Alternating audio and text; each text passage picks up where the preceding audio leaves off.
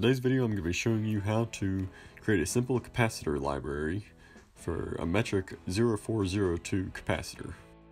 So first we're going to go to File, New, Library. We're going to go down here to Add Symbol.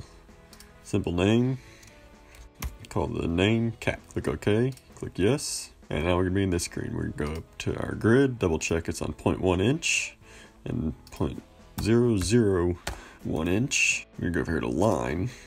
Go from our origin, you come out 2, come up 2, come down 2, come over 1, mimic that line, make another one there. Here in our symbol, now we're going to click Pin, and we're going to bring it out to here. Right click a couple times, bring it out to here. Click on our Move button, right click, Properties, go to Direction, PAS for passive, length, point, click OK. Do the same for this other one. Now we're going to use our move tool to select these and move them right onto the ends here. Oh, and also we need to go into properties and visible off for both of these. You don't have to do this, but it gets kind of cluttered in the schematic, especially when you have a lot of these. And now we're done with our symbol. And now we're going to go to footprint.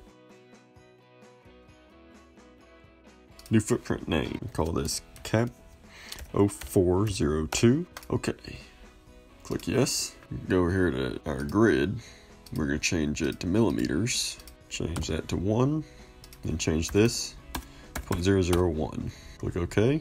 We're going to go to our SMD pad here. Specify our size. By looking at a data sheet, we see that this pad size is 0.2 millimeter by 0.25 millimeter. Hit enter. And so then we're going to zoom way in. We're going to change our grid to 0.1 millimeter. We're going to hold Alt to get our piece lined up just perfect here. And up here at the top here, it'll have a couple of numbers here. Those are going to be vital in this.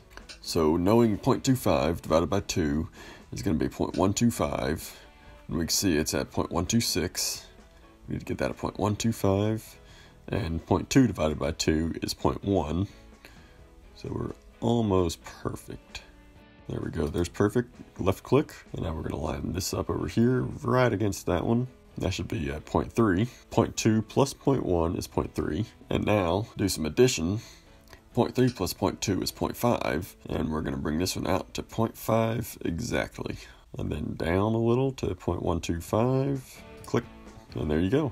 The footprint is created. Now we're going to go over to device in the top left. New device name, Cap 0402. Click OK, click Yes. Now you can go over here to add part. Click Cap, click OK. Place this at the origin. Now you go to down here to New, add local package, and then select your Cap 0402. Click OK. Now we're going to go down here to Connect, and make sure the $1 and $1. Click Connect. Make sure these are the same, and click Connect. Click OK, and that's it. You're done with your library. Now you can simply, in a schematic, simply click Add Part and add in your library. There's your part.